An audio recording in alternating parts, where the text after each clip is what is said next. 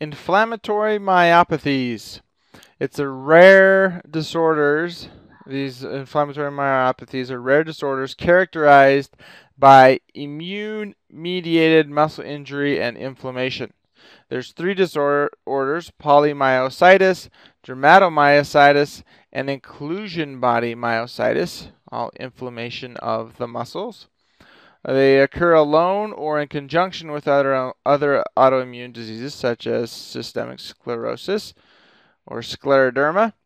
And with women that have dermatomyositis, they have a slight increased risk for developing visceral cancers of the lung, ovary, and stomach. These diseases, these inflammatory myopathies, are characterized by symmetric muscle weakness.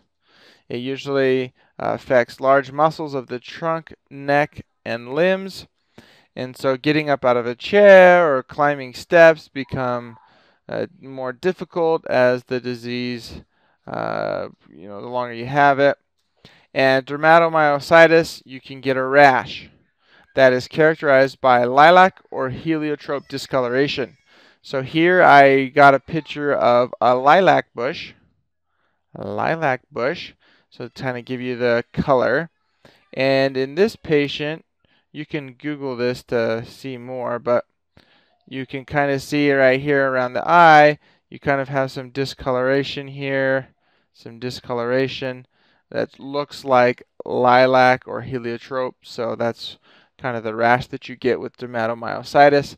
It happens in the upper eyelids, and you can get periorbital edema. And the antibody-mediated tissue injury is kind of what dermatomyositis is, they think, and then the polymyositis and inclusion body myositis seems to be more mediated for cytotoxic lymphocytes. ANAs are also present in most patients, and they have a JO1 antibody that's directed against the transfer RNA synthetase enzyme, and the JO1 antibodies are very specific for this group of disorders.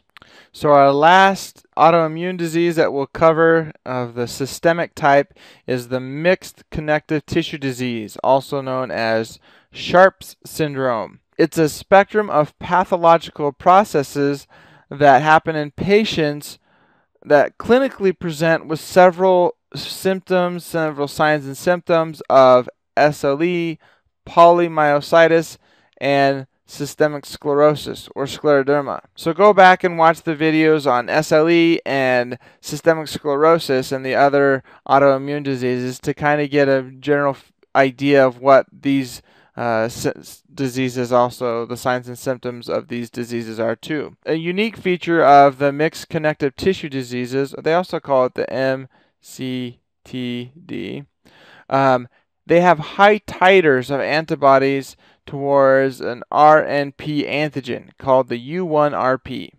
So you can run that disease or that test to see if the patient has mixed connective tissue disease. So the other signs and symptoms of MCTD, other signs and symptoms of this MCTD is the very, very little renal disease, and they have an extremely good response to corticosteroids as treatment. So they have a very favorable long-term prognosis. Mixed connective tissue disease, or MCTD, or Sharp syndrome, they may present with arthritis, swelling in the hands, Raynaud's phenomenon, esophageal dysmotility, and you can just kind of start some of these is Crest syndrome, which is the limited SS or systemic sclerosis type.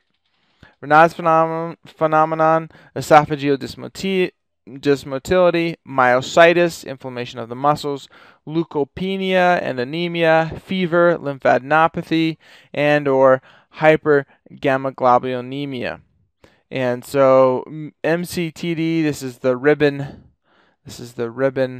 to raise awareness of this condition, but it's kind of a diagnosis by exclusion almost, because they can present with just all these different types. But there is high titers of this antibody, so it is a specific disease, but it can present as a lot of other different types of autoimmune, so it can be a little tricky. All right, that's it. We'll see you in the next video.